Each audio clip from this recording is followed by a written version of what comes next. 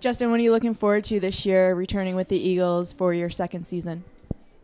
I'm looking forward to winning a lot more, and we got a pretty good team, so it'll be fun and meeting new guys and being more of a leader this year for the younger kids. So, what was your training like this summer for your off season?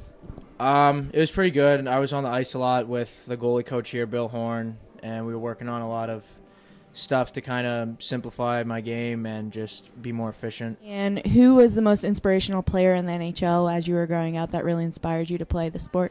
That would be Marc-Andre Fleury. And why do you say that?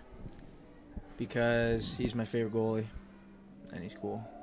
What do you enjoy doing when you're not playing hockey? Hanging out with my friends, hanging out with my dog, watching television. That's about it. What kind of dog do you have? German Shepherd. And where do you see yourself in 5 years? Hopefully doing something else with hockey after playing juniors. All right, thank you.